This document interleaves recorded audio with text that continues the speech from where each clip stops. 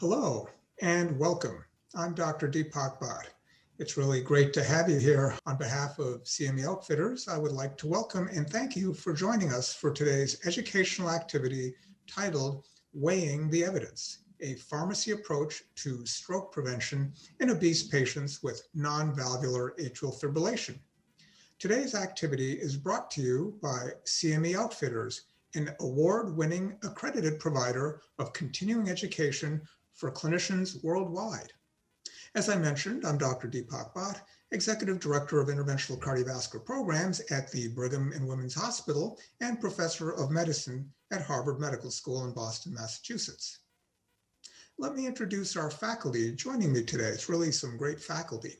I'd like to welcome my colleague, Dr. Edith Netescu, who is the professor and head of the Department of Pharmacy Practice, and Michael Reese Endowed Professor of Cardiovascular Pharmacotherapy at the University of Illinois in Chicago. And she's at the College of Pharmacy there in Chicago, Illinois. I've known her for a while and really lucky to have her here. Welcome, Edith. Thank you, Dr. Bhatt. It is a true pleasure to be here, and I'm looking forward to interacting with all of you tonight. Yeah, I think it's going to be fun. I'd also like to introduce my colleague, Kazuhiko Kido. And Dr. Kido is Clinical Assistant Professor of Clinical Pharmacy at West Virginia University School of Pharmacy in Morgantown, West Virginia. I love Morgantown. I've been there many times. Welcome, Kazu. Yeah, thank you, Dr. Bhatt. And I'm also excited to be here to share some new upcoming information regarding the morbid obese patients using the anticoagulation for the populations. Thank you for inviting me today. Yeah, great to have you and your insights and wisdom. So let me review our learning objectives. Our first learning objective is to assess existing guidelines and US prescribing information for use of non-vitamin K oral anticoagulants, or NOACs, you'll hear us call them, and warfarin to prevent stroke in obese patients with non-valvular AF, or atrial fibrillation. Our second learning objective is to evaluate safety and efficacy data for NOACs and warfarin in obese patients with non-valvular AF. And our final learning objective is to counsel obese patients with non-valvular AF on risks and benefits of NOACs and warfarin to optimize adherence and health outcomes. So I want to start by getting all of you in the audience involved here in considering a case study, and then I'm going to ask a question about it, so please pay attention. So we have here a 63-year-old female presenting to the hospital for new onset atrial fibrillation. As you can see, she's clutching her chest. Her past medical history includes hypertension, diabetes. The weight is 130 kilograms, but more importantly, the body mass index is high, 45 kilograms per meter square. Her vitals, blood pressure 130 or 85, heart rate 90, respirations 22, temperature of 36.5. She's currently on 81 a day of aspirin, lisinopril 10 milligrams a day, metformin 500 milligrams twice daily. She has no known allergies. And all the labs that we've got, at least on this initial screen, are within the normal range. So let's go ahead now and see what you think. This is the audience response part of things. You get to vote. So the question is, which anticoagulant would you personally recommend for this patient? And the options are shown on your screen. A for warfarin, B for apixaban, C for roxaban, D for dabigatran, E for doxaban, or F for I don't know. So please go ahead and vote. And perhaps while the audience is thinking and voting and cogitating and so forth, maybe I'll just turn to my esteemed co-faculty and say, get your minds in gear, think of what you think the right answer is, because when we see the answers from the audience, I'm going to ask both of you to opine. All right, so let me turn to the faculty. Maybe Edith, we'll start with you. What would you say is the right answer here? So in this case, several factors would have to be considered. Of course, Dr. Bhatt, as you highlighted, the patient's weight. The patient has a BMI of 45, concurrent therapy, important to note, aspirin, of course, the indication for therapy here, and the risk for stroke. And so in this case, given the patient characteristics, the risk of stroke, I would go with apixaban, and later in the presentation, we'll see why that is. And so what is the data behind one of the NOACs versus more traditional options such as warfarin. And Kazu, do you have any differing opinion?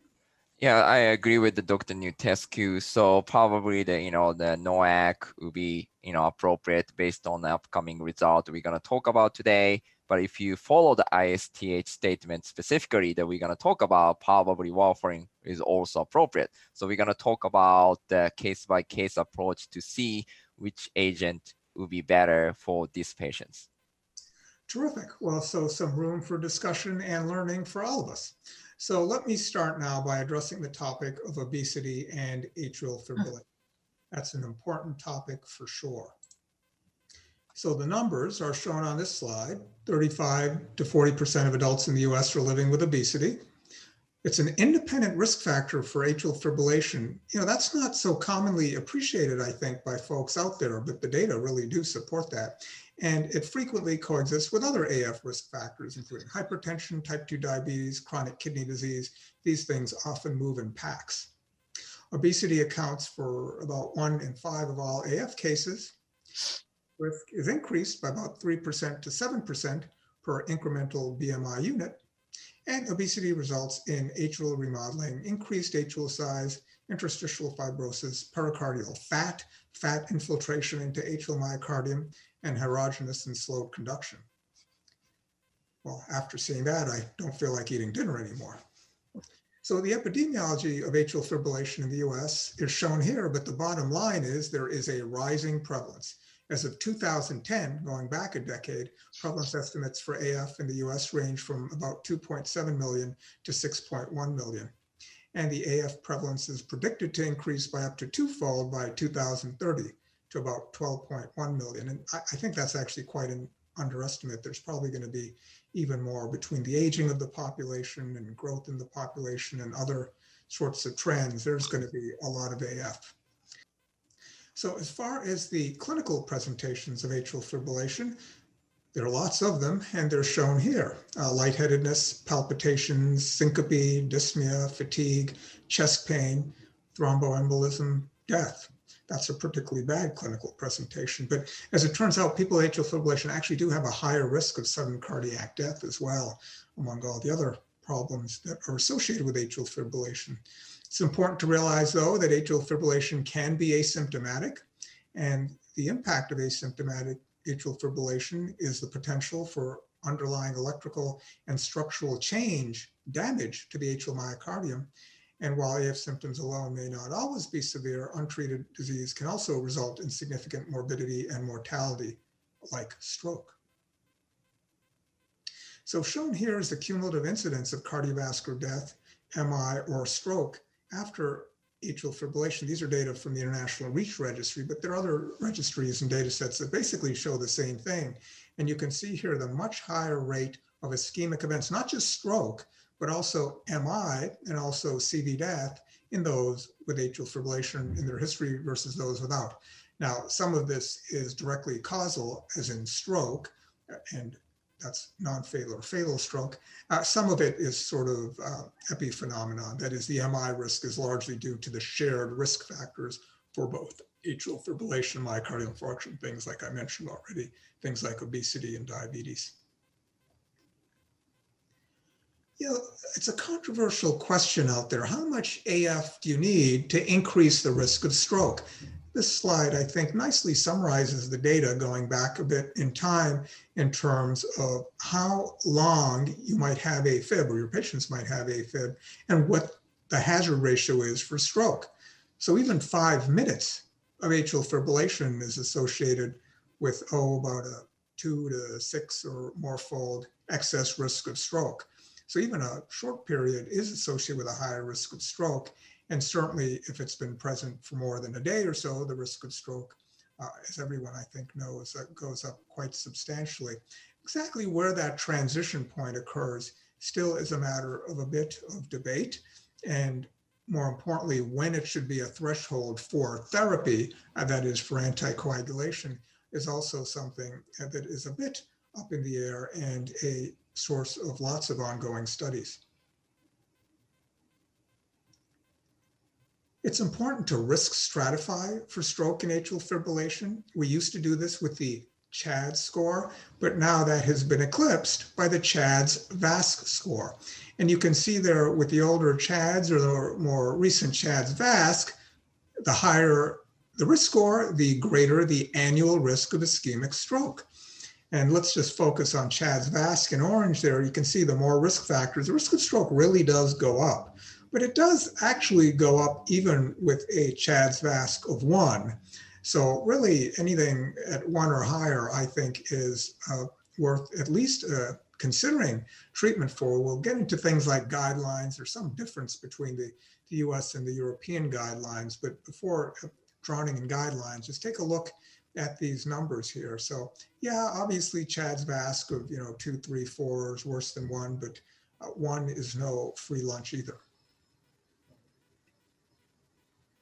There's also the potential for risk stratifying based on bleeding risk scores, and HAS-BLED is one of those. You can see there the different points that go into the categorization or compilation of HAS-BLED, and I think it's useful to at least be aware of these risk factors for bleeding and think about them.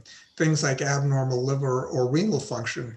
Everybody, I believe, intuitively knows those things raise the risk of bleeding. Obviously, if someone's had a stroke, that can raise the risk of bleeding, in particular intracranial bleeding, but even other bleeding because of the other associated risk factors that go along with having had a stroke. Prior bleeding is a good predictor of future bleeding. For folks on warfarin, a label INR can spell trouble. Older patients are, of course, at high risk of bleeding. And if you're throwing in drugs or alcohol, that certainly can raise the risk of bleeding. There are other scores out there for bleeding, the hemorrhages, atria, or orbit scores as well. There are other ways of doing it.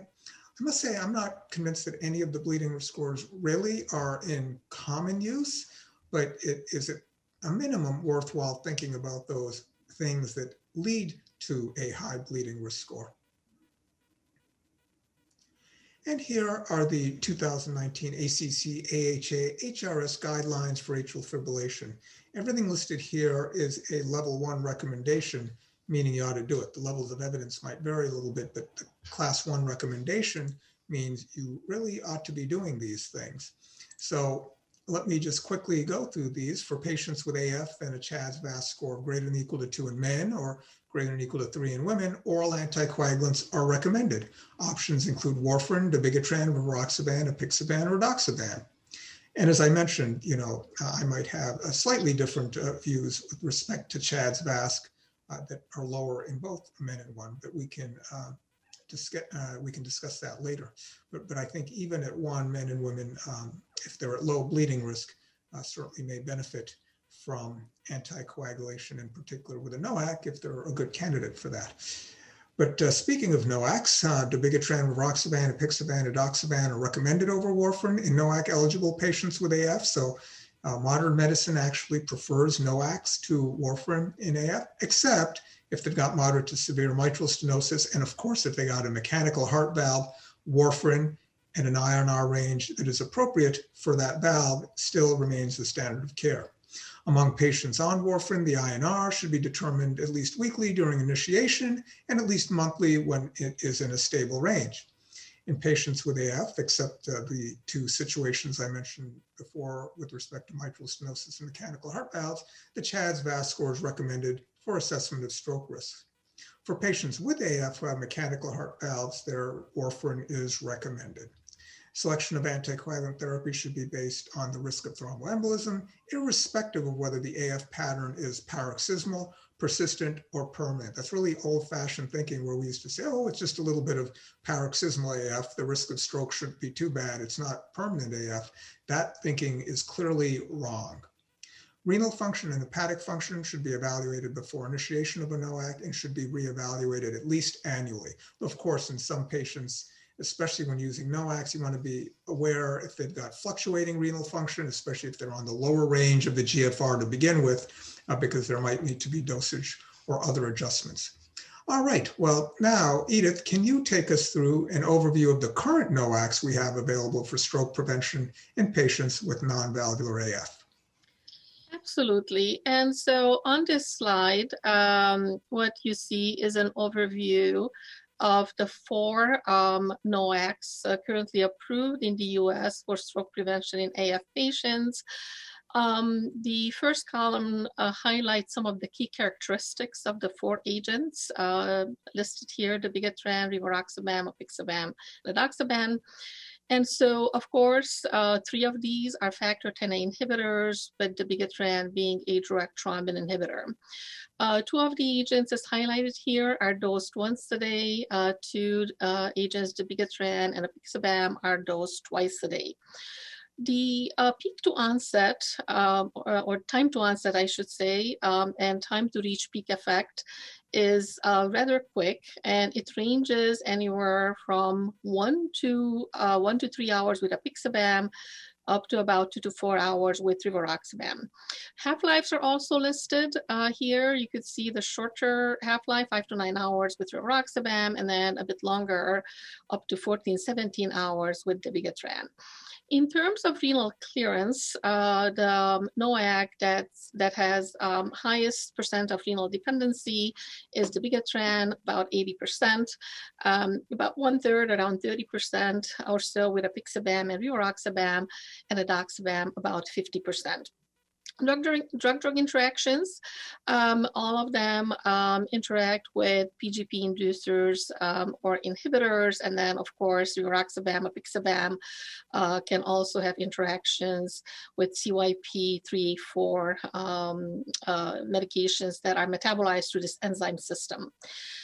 In terms of effect of food, rivaroxaban has to be taken with the evening meal in terms of better bioavailability that results from taking with food, but food has no effect on the other 3. And of course, when we look at the status of an available reversal agent, rivaroxaban, apixaban have andexanet alpha and either suzumab for dabigatran. Now, next, I'd like to review with you renal dosing adjustments in AF patients with the 4 agents.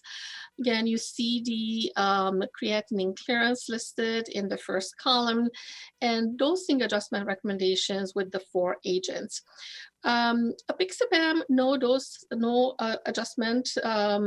adjustment is recommended based on creatinine clearance specifically. However, a dose decrease is recommended for patients that have 2 or more of the following characteristics, such as age equal or greater than 80 years, body weight less than or equal to 60 kilograms, and a serum creatinine of 1.5 or higher. Otherwise, the dosing, of course, you see here as listed as 5 milligrams twice a day. Now, with the other 3 agents, if the clearance is less than 15, or the patient is on dialysis, these agents are not recommended to be used. And then for some of the agents, for the clearance range of 30 to 50, such as edoxaban, for instance, you see a dose decrease recommendation, and 15 to 30 for dabigatran, and 30 to 50 for rivaroxaban. So this, in a nutshell, very quickly is a peek and a rapid overview of what we would do in terms of renal dosing in AF patients. Next, I would like to also briefly review some considerations in terms of hepatic disease. And so in those patients with Child-Pugh class A, as you could see here, no dose adjustment required. Those with class C, the 10As are not recommended. Interestingly, for dabigatran, no dose adjustment required, but when we look at class B, what we're seeing is a fairly large intersubject variability, and no, interestingly, no evidence of a consistent change of exposure in pharmacodynamics. Rivaroxaban, edoxaban in class B are not recommended, and with apixaban, the label recommends use with caution only, but specific recommendations on how we would use this with caution are not provided. I think my next slide focuses on drug interactions. Yes, so I wanted to also briefly review with you some key highlights in terms of drug interactions. And so all of the agents would have to be avoided with PGP inducers such as rifampin.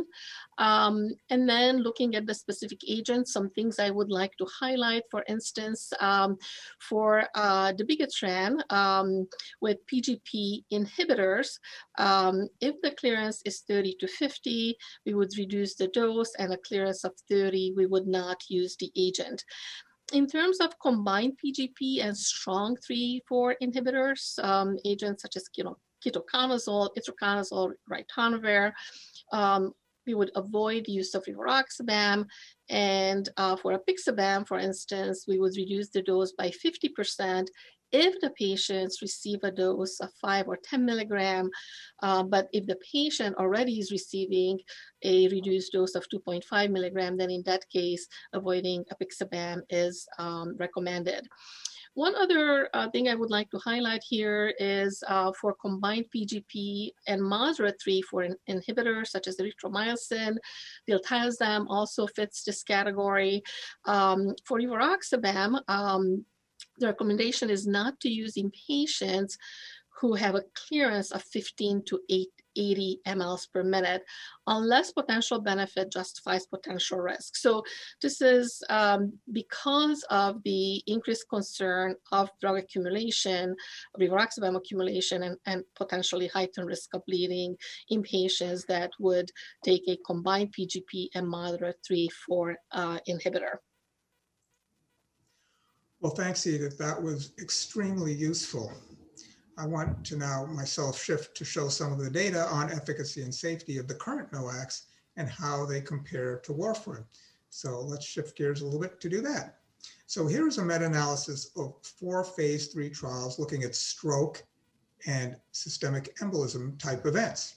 And what you see here is that NOACs are better than warfarin. I would say that that is true in the individual trials, and certainly now pooling all the data, as was done by my colleague here at the Brigham, Christian Ruff, that there is a statistically significant reduction in these events in favor of NOACs. So really, this is what I think serves as our basis for preferring NOACs over warfarin. That was the efficacy side of the equation. What about the bleeding side of the equation? Well, in general, in these trials, the NOACs looked either similar to or better than warfarin with respect to major bleeding when we lump all types of major bleeding together, such that in the meta-analysis, once more, the NOACs win over warfarin. One can quibble about specific p-values and such, but I'd say as a class, this is true, though it was a bit more robust in the individual trials when one looked at Aristotle and Engage-AF. I should point out for intracranial hemorrhage, it was a clear-cut win, about a 10% reduction that was seen in that meta-analysis and was consistent across trials as well. So, here's major bleeding, but the intracranial hemorrhage part of things, there's no real discussion or ambiguity. Strong win for NOACs over warfarin. An issue, however, because of fears of bleeding with warfarin that have transferred over now to fears of bleeding with NOACs, is underdosing. The intent comes from a good place. In general, doctors are wanting to prevent bleeding and other complications, and therefore, using logic, figure, okay, this patient's older, they're at higher bleeding risk, and therefore I'm going to use less NOACs so that they'll have less bleeding. Again, well-intentioned, makes sense, but unfortunately the wrong thing to do in most cases. And in a sample of about 13,000 patients in the US with no renal indication for dose reduction, approximately 13% still received a dose reduction. And it was most common in the sort of patient I mentioned, somebody over 80, but also in those folks with a CHA2DS2-VASc score greater than or equal to 4. So folks that would benefit the most, in fact, from being on a NOAC or on anticoagulation in general. And of course, patients that were at high bleeding risk or also often at high stroke risk were ones where there was less utilization. And there have been similar studies. There were 8,000 patients in a study from Israel, for example, basically showing, again, a large percentage, in that case, 39% receiving off-label dose-reduced treatment. So if the label says to reduce the dose, such as for issues of renal function or other reasons, well, follow the label. The labels are based on good data. But if the label doesn't say to reduce it, when you reduce it, then the patient doesn't get the benefit, but is still exposed to some sort of bleeding risk.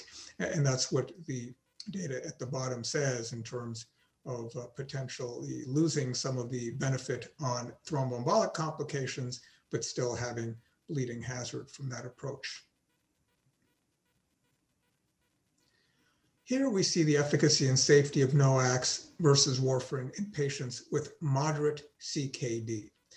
And the point here is, even in those patients with some degree of renal dysfunction, a moderate degree of renal dysfunction, it does appear from what data we have, realizing that there's not a ton of data in general in patients with CKD, that NOACs still emerge as the winner. Certainly not worse than warfarin in any case, but in many cases, with respect to efficacy, better, and bleeding, at least not worse, and depending on the trial, perhaps even better. So even in patients with moderate CKD, respecting the label, dose adjusting if appropriate, it does seem like NOACs are the way to go over and above warfarin.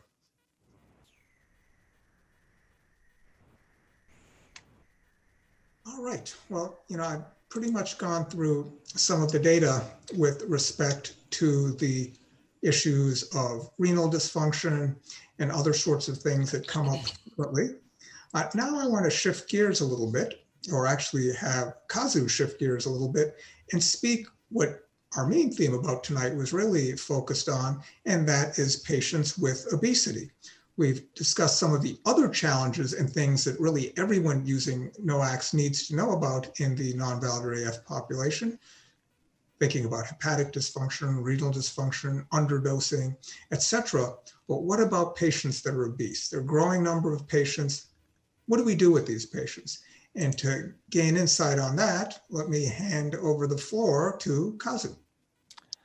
Thank you, Dr. Bart, and I'm glad to share some upcoming results. But before we move on to the actual study data, let me start with the obesity paradox. So what is the obesity paradox? So theoretically, we expected that obesity was associated with higher risk of cardiovascular death, cardiovascular disease, or all-cause mortality. However, the actual study data shows that obesity status was associated with reduction of the stroke or systemic embolism, all-cause mortality, or cardiovascular death. So there is the conflicting things between the theory and the actual data.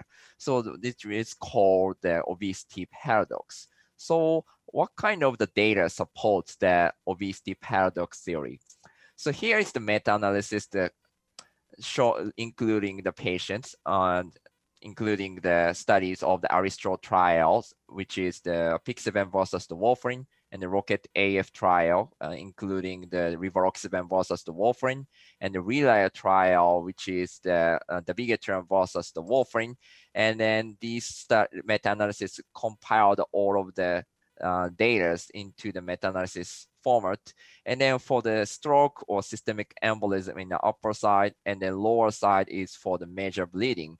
And then this meta-analysis showed that the obese patient was associated with significantly lower rate of stroke or systemic embolism compared to the normal weight patients. They're based on the odds ratio 0.62 and 95% confidence interval did not cross 1. And then moving on to the major bleeding, and compared to the normal weight patients, the obese patient was associated with significantly lower rate of major bleeding compared to the normal weight patients. So this meta-analysis supports the theory of the obesity paradox. So having said that, ISTH, International Society of Thrombosis and Hemostasis statement came out in 2016. And then the statement recommended the use of warfarin over NOACs for morbid obese patients with BMI greater than 40 or weight greater than 120 based on the two big reasons. One reason was the limited clinical evidence available at the time. And then the other rationale for this statement was the PK pharmacokinetic variations in the NOACs based on the weight that some study shows. So therefore, the statement also recommended that if the NOACs are selected for the morbid obese patients, that checking the trough and the peak levels are suggested. And then if the levels within the expected range, then NOACs continuation will be recommended, versus that if the levels goes below the expected range, the warfarin was recommended. So is this true, or do we need to follow the ISTH statement for all of the morbidly obese patients, or do we need to take a case-by-case approach that to individualize the anticoagulation therapy for morbidly obese patients? So since March 2016 to the December 2020, time flies by, but it's been 4 years since the ISTH statement came by. And then since then, the multiple study came out to evaluate the efficacy and the safety of the NOACs in the morbid obese patients with atrial fibrillations or venous thromboembolism. Therefore, we need to evaluate those to assess. Do we need to follow the ISTH statement for all patients, or we could use NOAC based on these trial came out over the last 4 years? So before moving on to the clinical studies, let me introduce the pharmacokinetic studies in the morbid obese patients. So here are two single-dose pharmacokinetic studies. On the left side, rivaroxaban single-dose study, versus on the right side, the apixaban single-dose pharmacokinetic studies. And then rivaroxaban single-dose pharmacokinetic study included the 3 cohort based on the weights, the less than or equal to 50 kilo, 70 to 80 kilo, which was the reference group, versus the morbidly obese patient greater than 120 kilo. And then studies showed that the morbid obese patients group and the reference groups had a similar Cmax value and also area under the curve values. And then study also showed that the rivaroxaban, the calibrated anti-10 activity was similar in all 3 weight groups. So therefore, the study concluded that there was no significant differences in the PK profile among the weights. Then moving on to the apixaban single dose. So this study included the 54 healthy subjects looking at the 3 different cohorts based on the weight, less than 50 kilo, 65 to 85 kilo, which was the reference range, and then the morbidly obese patients. And then compared with the reference group, actually the morbid obese patient had a 31% lower Cmax and a 23% lower area under the curve.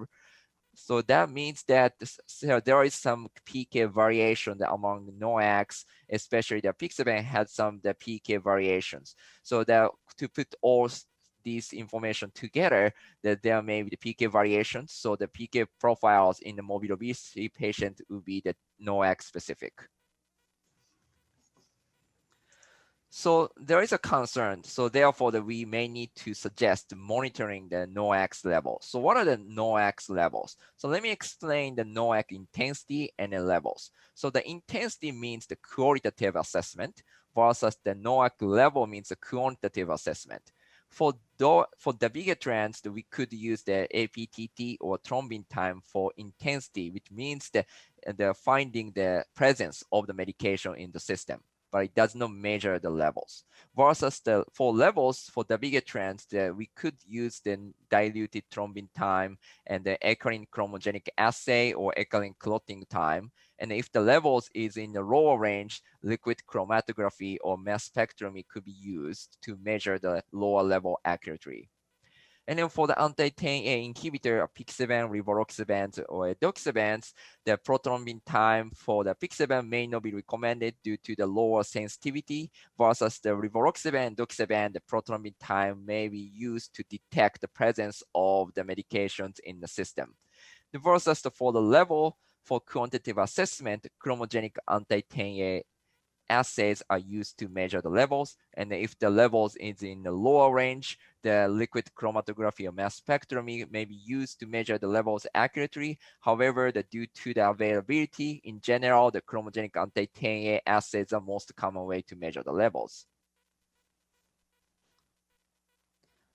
So what are the NOACs level ranges? So here is the data from the Samuelson and the colleagues in the CHEST journal, the systematic review showing that the expected steady state ranges. So here I want to highlight that these are the expected steady state ranges, not the therapeutic range. So we expect if the patient received the standard dosing of the NOACs, that we expect the patients to have these ranges. So considering those information, so what are the actual NOAC pharmacokinetic studies available in the morbid obese patients in the real world setting? So over the last 12 months, there were 2 studies came out to illustrate the effect of the NOACs in the morbid obese patient from the pharmacokinetic perspective. So the first study was conducted by Martin and colleagues, the prospective observational study, including using the pixabans or rivaroxaban standard dose for the AFib or venous thromboembolism patients.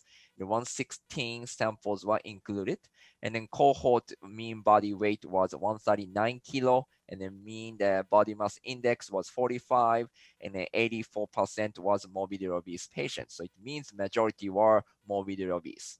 And then the study showed that there was no linear relationship between the trough or peak anti-10 levels and the body weight or body mass index. So that study concluded that the body weight or body mass index did not affect the PK profiles of the pixabans or rivaroxabans. And then moving on to the another studies conducted by Speed and colleagues, the pharmacokinetic analysis, population pharmacokinetic analysis, looking at the use of the rivaroxaban in the morbid obese patients and the normal weight patients. And 913 patients were included from the 39 to the 172 kilogram of the weight, and opportunistic samplings was used, and a non-MEM software was used for the population pharmacokinetics. And then the data shows that the 2 pharmacokinetic parameters, the clearance and the volume of distributions, were influenced just by the lean body weight, and then total body weight and then BMI had minimal influence on the rivaroxaban PK parameters. So that means that the lean body weight is difference between total body weight and the fatty mass. So the larger fatty mass did not affect the PK profile. So that also supports the use of the rivaroxaban in the morbid obese patients based on these pharmacokinetic studies. So to put all these studies, pharmacokinetic studies together, from the pharmacokinetic perspective, the use of the NOACs may be supported over in the morbid obese patients. Well, thank you very much, Kazu. Just to sum up what we've discussed so far, let me just make a few points here. Reducing stroke risk in patients with atrial fibrillation is essential, regardless of whether a patient's symptomatic or asymptomatic. NOACs are generally recommended as first-line therapy for stroke prevention in non-valvular AF. And, compared with, say, 10 years ago, this is a big change. The obesity paradox theory may support the use of NOACs in morbidly obese patients, but we do need more data. Along those lines, measuring NOAC levels is suggested in patients with a BMI greater than 40 or weight greater than 120 kilograms, and choices are diluted thrombin time for the level of dabigatran effect and the chromogenic anti-10A levels for apixaban, edoxaban, or rivaroxaban. So, that's learning objective 1 that we've gone through. Hopefully that was useful to the audience. We've got a bunch of folks in the audience, by the way. It's over 400 people. And there are a lot of questions coming in that are great questions, so keep them coming in. So Edith and Kaz, I'm going to just turn to you before we move on to objective 2. And we've got a lot more material to cover, but there are just a lot of great questions. Sure. At least get through some of them. So if you could just keep your answers to 30 seconds or less, that will be useful. So this is a question, anyone that wants it can take it, although I think it pertains to the part where you were talking, Edith, but the question is as follows. I thought rivaroxaban now has an indication for non-valvular AF and end-stage renal disease patients on dialysis. The new test queue, you are muted.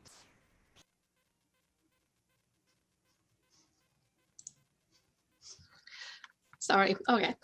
So not an indication per se. There's some additional language in the package insert in patients with renal impairment, but not end-stage renal disease.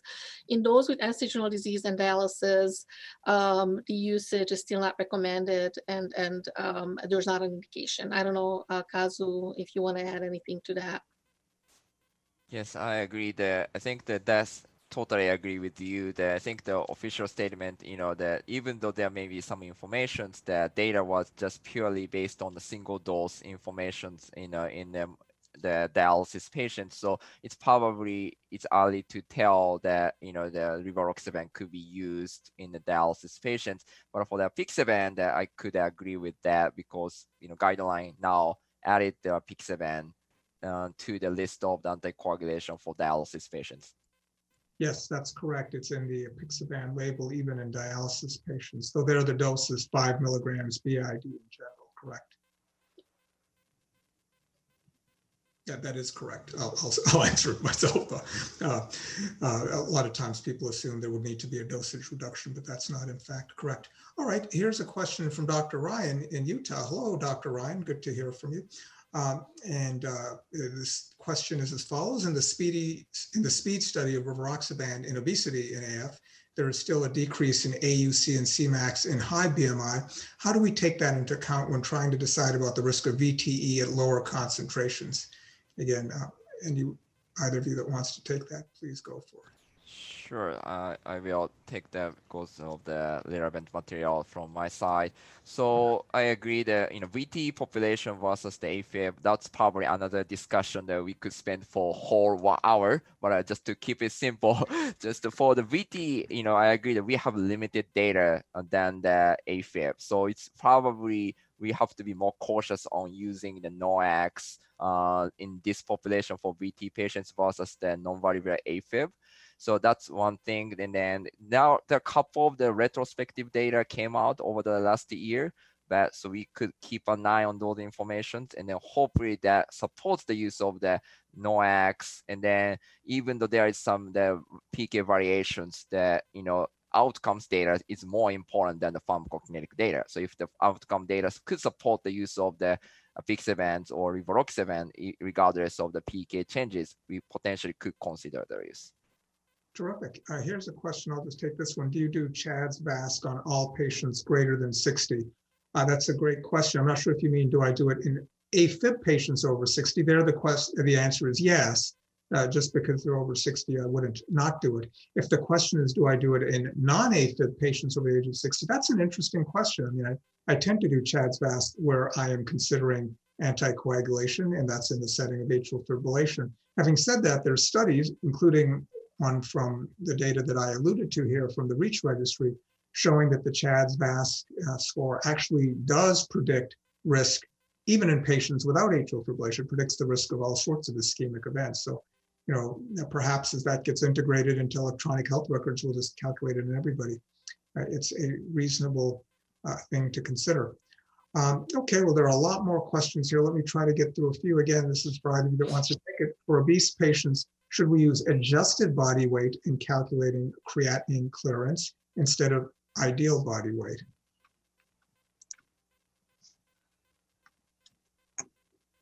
So, I'll take a stab at this. I mean, this is, but I very much like to hear your opinions as well. This is controversial, a gray area answer because the data is not black and white. And so in practice, I can tell you that, at my institution, we tend to use adjusted body weight. But as I said, the data is not there for me to come out and say that's indeed, what we should be doing in practice. And so we know that that's a little bit different than what the large randomized trials have done, where actual body weight was used. So curious to see what you're doing at your institutions, Kazu and Dr. Bhatt. Yes, I think that's a... Go ahead, Dr. Bhatt. No, please go ahead, Kazu. So this is another gray area of the medicine. So I agree the package inserts definitely specify the actual body weight needs to be used for creatinine clearance. However, that study did not include the super morbid obese patients. So we do not, estimate based on the actual body weight for these patients. So I agree with using adjusted body weight in the real world setting. Terrific. And maybe we'll take one more, then we've just got to keep moving here. So most institutions have anti-10A monitoring specific to low molecular weight heparin or unfractionated heparin, but not anti-10A levels specific for NOACs. How reliable are these anti-10A labs when looking at NOAC anti-10A levels? It's a good question. Yes, so I probably take the question just to see. So the question was the availability of the NOAC calibrated anti-10A. So I agree with that. So the most of institutions just have the heparin and the unfractionated heparin versus the low molecular heparin anti-10A. So now there is a couple of studies showing some correlations between the heparin or low molecular heparin anti-10A versus the NOAC anti-10A concentrations. So therefore, we could use as a qualitative assessment. However, it's too early to use for quantitative assessment. So if you want to use the actual measurement of the level, that even though it's a sent out lab, it takes 3 days, that I recommend using the outside lab. So, but a qualitative assessment, there is some data coming up over the last few years to use the alternative, the low molecular heparin or heparin anti-10A for that reason. Great answer. And there's a ton more questions about obesity, but maybe now let's turn to our second learning objective to evaluate the safety and efficacy data for NOACs and for warfarin in obese patients with non-valvular AF. I think that'll answer a lot of the great questions that are coming in specific to that topic. And along those lines, Kazu, can you show us the actual data? Yes, absolutely. So, as we discussed, since the ISTH statement, the multiple study came out. So let me start with the post hoc analysis of the Aristotle trial, which was the apixaban versus the warfarin. So there are two post hoc analyses on the left side, BMI-based subcategories versus the weight-based categories on the right side. And then just to keep in mind, about 1,000 patients were morbidly obese patients based on the BMI, the Aristotle post hoc analysis, and looking at the apixaban versus the warfarin, and then the primary outcome was stroke or systemic embolism, and the primary safety outcome was the ISTH major bleeding. And then the study found that there was no significant interaction between the interventions and the BMI in the primary efficacy outcome. So that means that the BMI did not affect the benefits of using the apixabans in the morbid obese regardless of the BMI. And then for the safety wise, there was no significant difference in the major bleeding rate between the BMI greater than or equal to 40 and then the other BMIs. So it means that regardless of BMI, the safety data due to the apixaban versus the warfarin persisted in all subgroups. And then moving on to the post hoc study based on the weight. And about 982 patients classified as the morbid obese patients, same interventions and then outcomes, and there was no significant interaction between the 3 weight cohorts for the composite endpoint of the stroke or systemic embolism. So to put all these studies together, there seems like there was no significant difference in efficacy and then for the safety, regardless of the BMI or weight, for that based on the Aristotle post hoc analysis. So how about other trials? So here is the meta-analysis conducted by Wang and colleagues, and looking at the other clinical trials, including the Aristotle Relay, Rocket AF, Aristotle, and Engage AF TIMI trial. Relay trial for the bigetran, Rocket AF for the rivaroxaban, Aristotle for the apixaban, the Engage AF TIMI for the doxaban. And then for the first BMI subgroup from 30 to 35, and then there was no significant difference between the NOAC and the warfarin in the efficacy, the stroke prevention outcome, versus the use of the edoxaban was associated with significantly lower event rate of the stroke compared against the warfarin based on the 95% confidence interval. Looking at the next cohort, 35 to 39.99, the use of the apixaban was actually associated with a significantly lower event rate of the stroke compared against the warfarin. And then there was no significant difference between the edoxaban and the warfarin. And then specifically looking at the morbid obese patient subgroups, we talked about the Aristotle trial already. There was no significant difference in efficacy stroke prevention between the warfarin and the apixaban. And then keep in mind that actually the edoxaban study also had a morbid obese patients included, and there was no significant difference between the edoxaban and the warfarin. And then the overall result in the meta-analysis showed that the use of the NOAC was associated with significantly lower event rate of stroke compared against the warfarin. So what about the results of safety outcomes based on the BMI categories? The same BMI subgroups and the same clinical studies included. And then looking at the hazard ratio and the 95% confidence interval, there was no significant difference between the NOAC and the warfarin, regardless of the BMI subgroups. And then looking at the overall result at the end, the use of the NOAC was associated with significantly lower event rate of the major bleeding compared against the warfarin, and based on the 95% confidence interval did not cross one.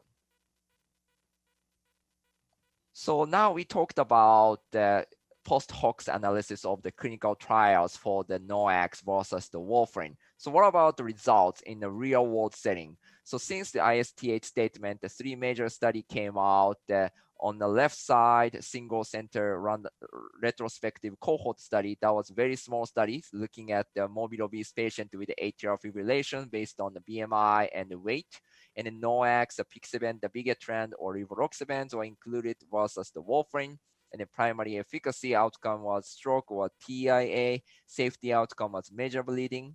And then looking at the results, for efficacy, there was no significant differences between the NOACs and the warfarin. And then for the safety outcome, the ISTH major bleeding, there was also no significant difference between them. And then moving on to the Peterson and then colleagues, this was done based on the big data using the national insurance claim and including the morbid obese patient with atrial fibrillation based on the ICD codes, including the rivaroxaban versus the warfarin. The primary efficacy outcome of the ischemic stroke was systemic embolism, and the secondary outcome was major bleeding. And then looking at the results, similar to the first study, there was no significant difference between the rivaroxaban and the warfarin for the stroke prevention, and also for major bleeding, there was also no significant difference between them.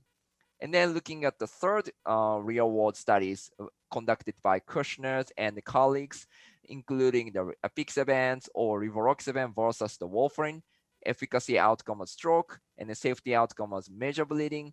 For efficacy outcome stroke in the AFib cohort specifically, there was no significant difference between NOAC and the warfarin. And then looking at the safety outcomes, that there was also no significant difference, even though the rate of the ISTH major bleeding was numerically lower in the NOACs group compared against the warfarin group. So to consider those information, so what is the result in the meta-analysis? So here is the meta-analysis conducted by my colleagues and myself for the stroke or systemic embolism event rates. So overall result, compared to the warfarin groups, the NOAC use, and then there was no significant difference between these two groups based on the odds ratio of 0.85 and 95% confidence interval did cross one. And then moving on to the major bleeding event rates. So similar trials included here, and then overall result at the end here. And looking at the odds ratio, the 95% confidence interval, actually the use of the NOACs was associated with significantly lower event rate of major bleeding compared against the warfarin, based on the 95% confidence interval did not cross one. So now that based on the real world studies, the NOAC use was supported from the retrospective studies or post hocs of the clinical trials. So what is the larger the real world data in the obese patients, so which is the Aristophanes obesity subgroup analysis? For efficacy, at the top, apixaban versus the warfarin, in the middle, the bigetran versus warfarin, and the rivaroxaban versus warfarin at the end. And then looking at the reference group versus the warfarin, and the hazard ratio 0.63, and then the 95% did not cross 1. So it means the apixaban use was associated with significantly lower rate of the stroke or systemic embolism compared against the warfarin. And then looking at the dabigatran versus warfarin, there was no significant difference between the dabigatran and the warfarin. And then moving on to the last part, the rivaroxaban use was actually associated with significantly lower rate of stroke or systemic embolism compared to the warfarin, which is different from the ROCKET AF trial. So how about the results of the safety outcomes? Same format, apixaban, warfarin at the top, dabigatran versus the warfarin in the middle, rivaroxaban versus warfarin at the end. The apixaban use was associated with significantly lower rate of the major bleeding compared against the warfarin. And then the GI bleeding, intracranial hemorrhage showed the similar results. And then for the dabigatran versus the warfarin, the use of the dabigatran was actually associated with significantly lower rate of the major bleeding compared to the warfarin, which is different from the RELIGHT trial showing the comparable major bleeding rates. And then the GI bleeding rate also, there was no significant difference between dabigatran versus warfarin, which is also different from the RELIGHT trial showing the use of dabigatran was actually higher. The risk of the GI bleeding was significantly higher in the dabigatran versus the warfarin in the RELIGHT trial. So this data was different from the RELIGHT trial. In the ISTH, there was no significant difference. In the rivaroxaban versus the warfarin, major bleeding, there was no significant differences. But for GI bleeding, similar to the ROCKET AF trial, the use of the GI bleeding risk was significantly higher in the rivaroxaban compared against the warfarin, and the intracranial hemorrhage risk was significantly lower in rivaroxaban compared against the warfarin. Well, thank you, Kazu. That was really terrific. And congratulations to you and your colleagues on that important work that you've published. I think it's so informative to the field and it really moves us forward. There's a data void in terms of obese patients and what to do. And I think you've shed a lot of light with that work. So congratulations on that. Well, let me say a little bit about the incidence of GI bleeding. It's an important topic in real life practice. So let me at least share some data here. And this is specifically referring to upper GI bleeding risk with oral anticoagulants with or without a proton pump inhibitor. The no PPI co-therapy is shown in red and the PPI co-therapy is shown in blue. And as you can see here, across the board with the NOACs and with warfarin, there are lower rates of GI bleeding with the PPI versus without. And this is in keeping really with what common sense would support and also in keeping with some randomized trials, such as the Cogent trial that I led some years ago, where with dual antiplatelet therapy in a randomized trial, PPI was associated with less clinical GI bleeding than no PPI. So as with DAPT, also it appears to be the case here that with anticoagulation, there's a lower associated rate of GI bleeding if a PPI is prescribed. So just to conclude with learning objective 2, and then we'll move on to learning objective 3 here and wrap up in a little bit. Analysis of phase 3 clinical trial data and retrospective cohort studies support the use of NOACs in morbidly obese patients with atrial fibrillation. I think it's a real conceptual advance having both subgroup data from phase 3 clinical trials and retrospective cohort studies that both seem to take us to the same place. Well, now we're going to move on to learning objective 3, which is a pretty short series of slides we're going to do, and then we'll get to all the questions and answers. But let me just take a couple of questions before, because they're related to what was just presented, in particular by you, Kazu, right now. So while it's fresh on our audience members' minds, and the number of audience members is actually going up. It's surprising that on a Sunday night it's actually increasing going on. But the question to you was, looking at the randomized data and the observational data that you've just reviewed, it's pretty clear that NOACs are better than warfarin is the question. But among the NOACs, a number of people have asked which one is the best based on the data that are available now in that morbidly obese patient.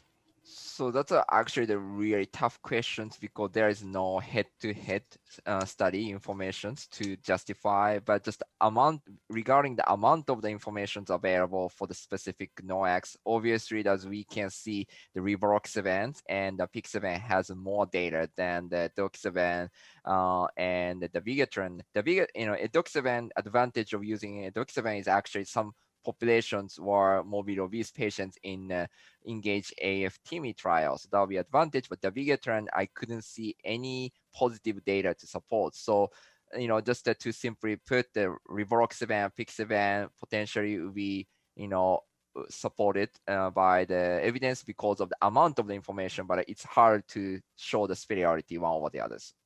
Yeah, no, really in the absence of head-to-head trials, everything we say is rather speculative. Rivaroxaban, of course, has the advantage of once a day, apixaban's twice a day. On the other hand, if one looks at the apixaban trials, even the data you showed, there, if anything, things like GI bleeding don't seem to be increased versus warfarin. With rivaroxaban, we have seen signals of increased GI bleeding. That's actually really great points. Yeah, and that can include lower GI bleeding, even though I was talking about ways to reduce upper GI bleeding with proton pump inhibition. So even if one just looks at the overall randomized clinical trials, perhaps that twice-a-day dosing, while in some patients could be an issue with lower adherence, in those who are adherent to it, might be an advantage in perhaps preventing the higher peaks that might be associated with provoking some bleeding episodes. But at any rate, we can debate that in our panel discussion. Now let's move on to our third and final learning objective, and that's how to counsel obese patients with non-valvular atrial fibrillation on the risks and benefits of NOACs and of warfarin as well, to optimize adherence and health outcomes. To start off this discussion, Kazu, can you walk us through a situation that a pharmacist might encounter in real life? Yes, absolutely. So here is a case, the 74-year-old male with a past medical history of the atrial fibrillation who came to the cardiology multidisciplinary clinic for the regular follow-up. And as an ambulatory care pharmacist, you're reviewing his medication regimen prior to the physician's appointment, and he is morbidly obese based on the BMI and weight. And he is currently on the dabigatran 150 milligram twice a day for the atrial fibrillations. And his lab was significant for the serum creatinine 1.5, and the estimated creatinine clearance is about 30. And then he also told the pharmacist he started taking the St. John's wort for depression, which was recommended by the primary care doctor 2 months ago. And then he also told the pharmacist that he doesn't know why he needs to stay on the dabigatrans, and he feels that the medication does not give him any values, and he often forgets to take it about at least 1 or 2 times weekly. So based on that question, the case, what should the pharmacist do in this scenario? And then first one is the recommending switching from dabigatran to apixaban based on the morbid obese status or his renal functions. And the second option is the recommend stopping St. John's wort to avoid drug interaction with NOACs. And the third option is counsel patients on the indication of anticoagulation to improve the adherence for AFib, and then risk of the abrupt NOACs discontinuation should be discussed with the patients. And then the fourth answer is all of above. And the fifth answer is the I don't know. So we have a result. So Dr. Barrett and then Dr. Nutescu, based on the response, what did you guys all think? I don't think the response is surprising. 81% of the audience picks option 4, all of the above. Of course, this case has several facets. There are issues of adherence. There are issues of drug interactions. Patients not particularly keen with the current anticoagulant, of course, education on the importance of adherence and consequences of non-adherence would have to be discussed. Yeah, I think that's a great answer. I mean, I would have picked number 1. That is, I would have recommended switching from dabigatran to something, and probably apixaban due to the morbid obesity and also the renal function. I think number 2, recommend stopping St. John's wort. It's going to be tough. The patient may not like that answer and may not do it, so it may not matter what I think. in that respect. And, counseling on anticoagulation and the risk of stopping anticoagulation, that's always a good thing to do. So I guess of the choices, I would have probably gone with one, but I can see that, it's like real life. It can be a little bit messy and things aren't always so clear. So maybe, Edith, you can take us through another case, another real life case with real life challenges. Absolutely. So what we have here is a 65-year-old African-American woman who has uncontrolled hypertension, diabetes, chronic renal insufficiency, clearance of 35, and hyperlipidemia. She comes to the ED with dizziness and palpitations. EKG shows AF at a rate of 110. Exam otherwise normal, labs otherwise within normal limits. We've already noted her creatinine clearance. You could see her BMI is at 47. Her concurrent medications, important to note, as we'll see, there's some that hit the drug interaction list with some of the anticoagulants. Social history, positive for 2 to 3 drinks per day. She's a widower who lives quite afar, about 30 miles from the nearest clinic. She has limited dexterity as well as trouble with transportation because she does not drive. She has Medicare Part D coverage, but is concerned about a high copay on her medications, which she can't afford. On top of it, she's forgetful and expresses a preference for medications that she can take once a day, as all her other current medications can be taken once daily. So this is a complex case and really not that unusual to what we see in an inner city, large academic hospital, where 60% of our population is African-American, about 20% Hispanic, 20% everybody else. But let's look at check in with our audience again. And so the question I would like you to consider here is that this patient presents to you with a prescription for warfarin, 5 milligrams daily.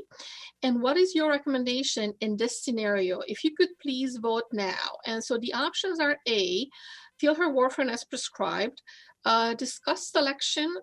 B would be discuss selection of therapy with the patient and the prescribing provider.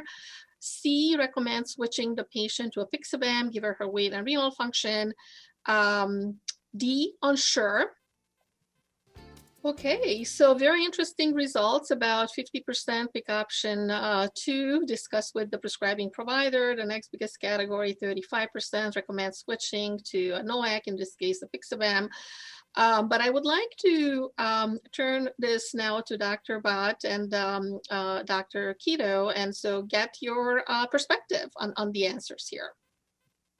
Well, again, I think it's a tough question. It's real life. I guess I would have probably picked number 3, that is recommending switching the patient to apixaban given her weight and renal function. I don't think that number 2 is a mistake to ever discuss the selection of therapy with the patient, the prescribing MD. I mean, to me, that's one of those answers that's always correct. I think number 4 is also correct. Nothing wrong with being unsure in life. I probably wouldn't just go fill the warfarin as prescribed, though. That one I probably wouldn't have done. So myself, I would have gone with number 3, switching her to apixaban, given the weight and renal function of the data we reviewed. But I'd be interested in what Kazu has to say.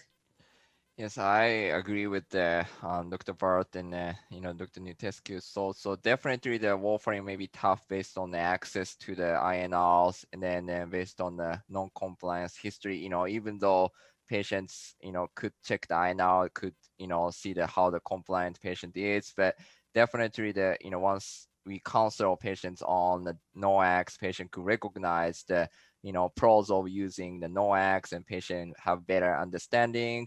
And then that counseling part may help improve then recognize the benefit of using NOAC.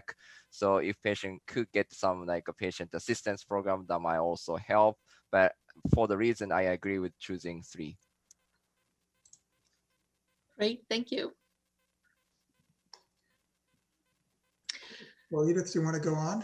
Yes. So as we've seen in our patient case, there are a number of clinical considerations to sort through when individualizing selection of anticoagulation therapy, such as indication, of course, stroke risk. So weighing stroke risk versus bleeding risk, as already highlighted by Dr. Bhatt earlier in the presentation.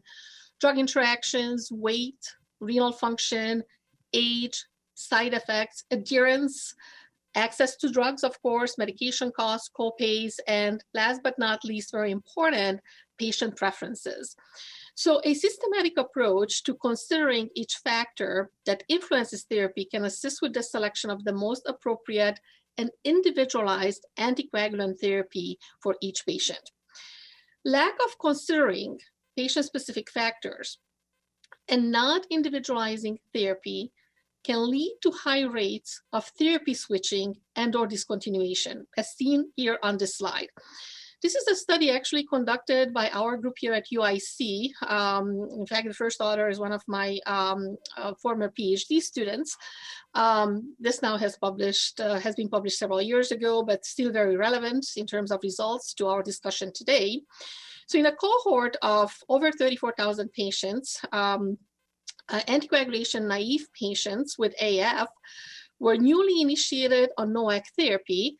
What we've seen here is that 1 in 5 patients switched to an alternate anticoagulant.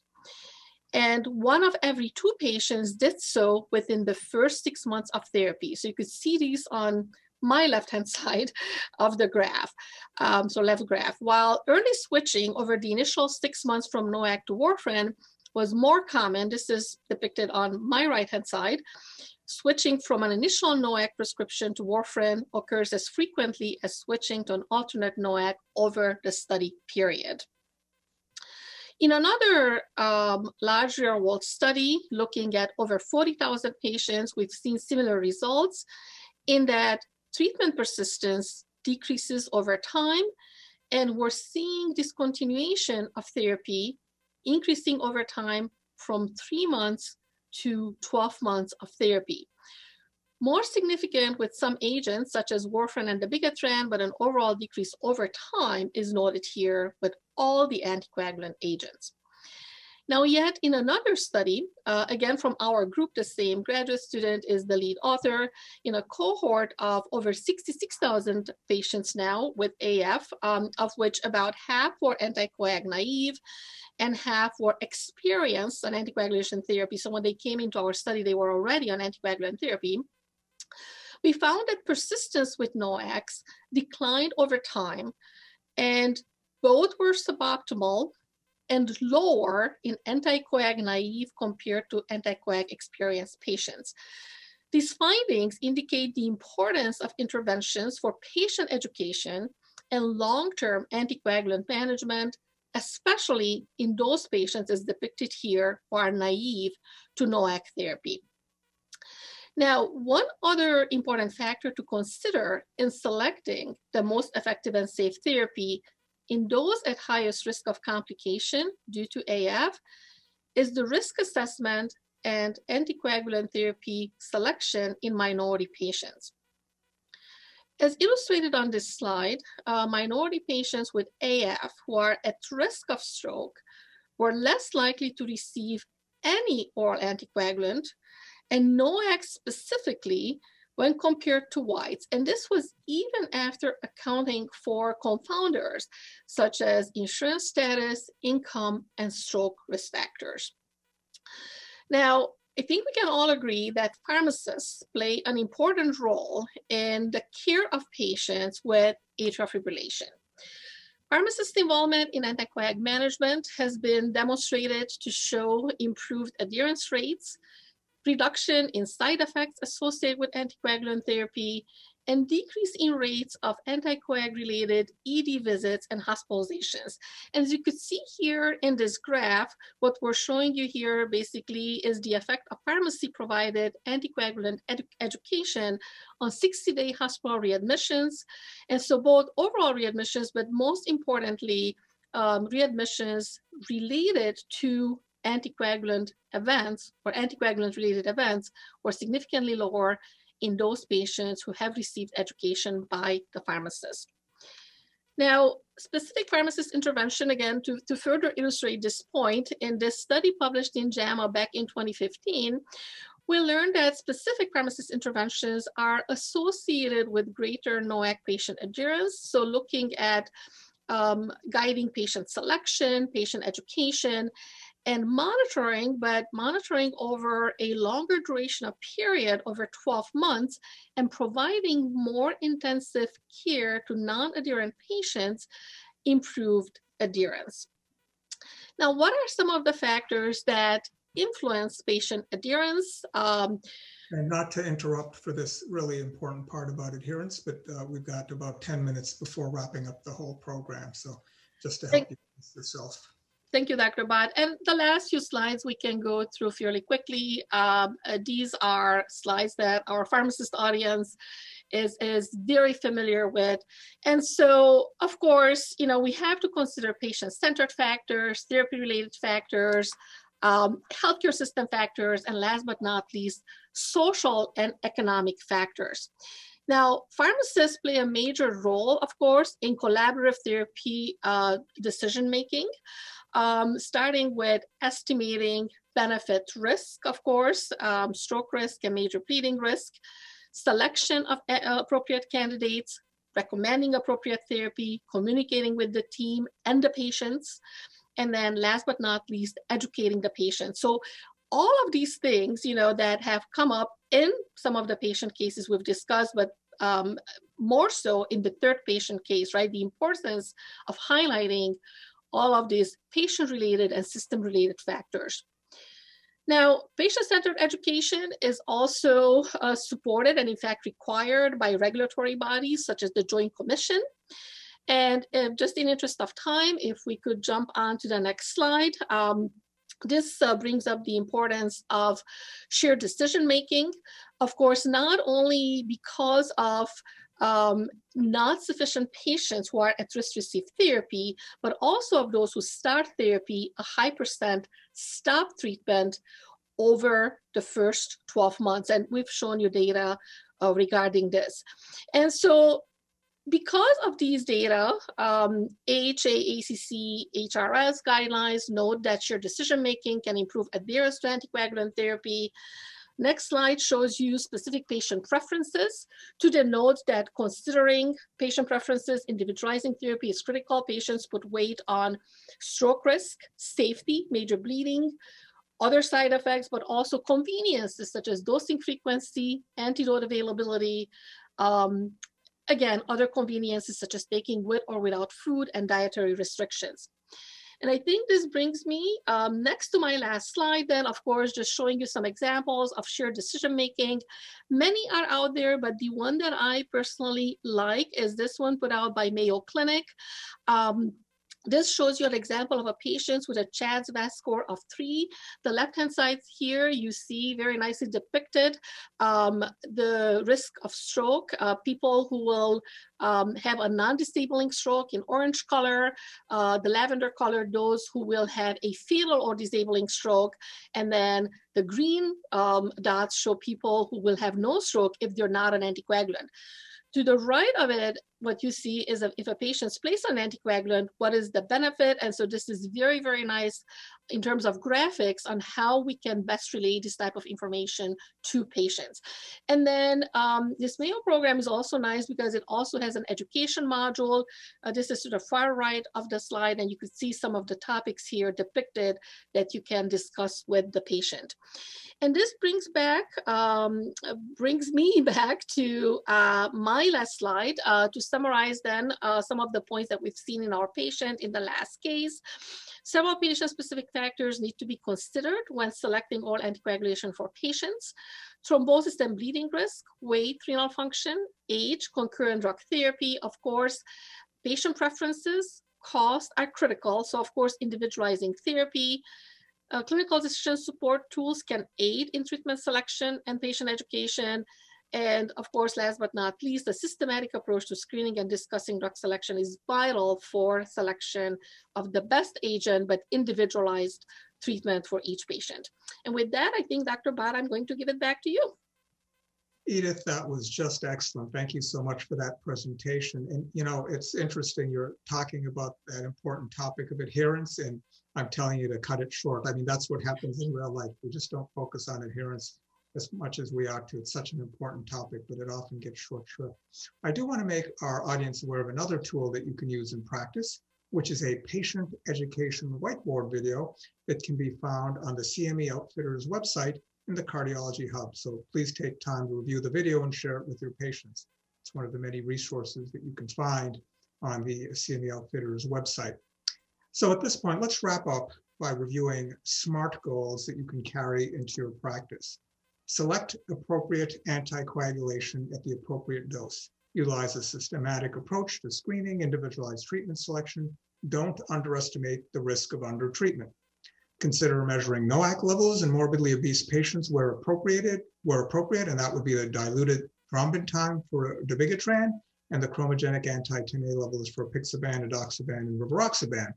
Apply clinical study findings of NOACs and warfarin in obese patients with AF to appropriate patients in your practice. Engage patients in SDM and reinforce the importance of adherence and persistence. So go ahead now and ask a question. Actually, a lot of folks have already asked a question, but please keep submitting them. We've got about 7 minutes left, and we're going to use all that time to get through as much as we can. You can use the Q&A widget on your screen, and you can email questions to @cmeoutfitters.com, or you can even tweet us. I've been following along. I actually just saw Dr. Natescu in action on the live Twitter feed. It was really fun seeing her on the one Zoom screen, on the other Twitter feed. But let's jump in right now, and let's get through some of the questions. And then at the end, I've got to do a few housekeeping things. We have to save a couple of minutes for that. So let me start off with you, Edith. You were talking about many important things there, adherence and so forth. You were also talking about disparities in care. This question states, from the questioner, an African-American woman was prescribed warfarin. How to use patient copay reduction assistance when it is specifically prohibited by Medicare Part D. That's why I would most likely have to go with warfarin if she had limited financial means. So excellent point. And the case that we've discussed intentionally was complex. And I must confess, there was not a single correct answer, right? So the correct answer was think about the combination of the various options and probably more. And so you're absolutely right on Medicare Part D, but here the options would be certain agents, would have a preferred status versus others who would not under different insurers. And so copays might be lower for some agents versus others. Could there be co-insurance in this case? Again, all of this information has not been provided. Now, obviously, if there's no co-insurance and all the copays are, let's say, $100 or higher, or tremendously high, and this patient cannot afford, then clearly then the option would be warfarin, right? But the point of this case was to really think about all that we need to consider. Some of the barriers, of course, she cannot come in for monitoring. What do we do with a patient like this? Then if she can't afford something, let's say the copay is high, there's no alternate options like a patient assistance program or anything else that could be used. Self-testing, home monitoring, right? So there are other options if she must stay on warfarin. So a lot more, right? To discuss here, but excellent point. And so again, looking at tier of coverage, patient assistance programs, if all of that fails, then obviously we'll have to stick with something that the patient can afford and would be adherent with. Terrific answer. All right, there's about 50 other questions. I'll try to lump them together, and if you could each keep your responses to no more than 15 to 30 seconds. What advice do you have for patients on a NOAC who are initiated on a new therapy that is a strong CYP3A4 inducer? For example, St. John's wort is a potent CYP3A4 inducer. We've discussed that a little bit already. And so are several agents used in oncology, such as enzalutamide, which could reduce levels of NOAC anticoagulant levels. Should NOACs be avoided with this drug interaction? So I'd like to hear Kazu's point of view here too. My personal approach here would be, so if we think of switching a NOAC, then the alternative here would be warfarin. And for those of you that have managed warfarin in an oncology patient, you know what a nightmare that is, and it's not an easy task, right? To maintain satisfactory anticoagulant levels. My preference here would be to try to switch the St. John's wort and so remove the interacting drug versus perhaps introduce another layer of complexity in this patient's case. Okay, that's a terrific answer. Let me move on to the next question. Maybe I'll take this one. This has to do with whether it's okay to use NOACs in bioprosthetic valves in atrial fibrillation. This is a terrific and timely question. I would refer you to the New England Journal of Medicine. The RIVER study was just published there. It looked at AFib with a bioprosthetic mitral valve. The specific NOAC study there was rivaroxaban. It looked terrific. In fact, in many metrics, whether the p-values hit or not, it actually looked better. So I would say bioprosthetic valve, otherwise a good candidate for NOAC, no contraindications. At the present time, I would do it over warfarin. All right, here are a bunch of questions about factor 10A levels and so forth. The questions have to do with whether you can use factor 10A levels, can you monitor them in obese patients? We've already said, yes, you can. What if you can't monitor 10A levels? Is it still okay to use apixaban in obese patients? So that's actually the great questions. Availability of the anti-10A level is always the issue. So just, to simply put, so, based on the result, I think this is just if, we need to have a discussion with the patients, but, based on what we have for the retrospective data or post hoc analysis of clinical trial. But if we, pursue the routes that, the level, definitely there is still, ideal to check it, but if not, rivaroxaban seems like had a consistently better PK profile, so that might be the option to consider, based on that. But we have to disclose the information to patients, see that if that's okay or not. And then, since the ISTH statement, still says checking levels. And what would you do is another related question. Would you adjust dosing of NOACs based on the level, and if so, how? So we do not have the therapeutic range yet, not that, we only have expected range. So for the reason that dose adjustment will be risky. And then based on Dr. Bart and talked about for the underdosing concern. So for the reason, probably no adjustment is probably still required for that based on the level until we have more data. And Edith, this question is to you, 15 seconds. Is there a significant difference in efficacy of rivaroxaban if it is administered with evening versus morning meal? I must say I'm not aware of such data. My understanding is that it's the content of the food, and so apparently fatty foods would lead to better bioavailability. Yes, no, that's correct. I think the nighttime is sort of a historical sort of remnant from warfarin, which was typically given at nights. All right, well, I think that's about all time we have for Q&A. To receive CME CE credit for today's program, click on the Evaluations tab to complete the post-test and print your certificate. Also, please check out our Cardiology Hub that contains resources we've selected for you and for your patients. And for more activities that offer ACPE credit, please check out the Virtual Education Hub, where you'll find programs across a variety of therapeutic areas. Thank you again for participating, and thank you for providing the best care for your patients. And really thank you to both the faculty members, Dr. Netescu and Dr. Kido, for outstanding presentations and discussions. Everyone have a great night. Thank you.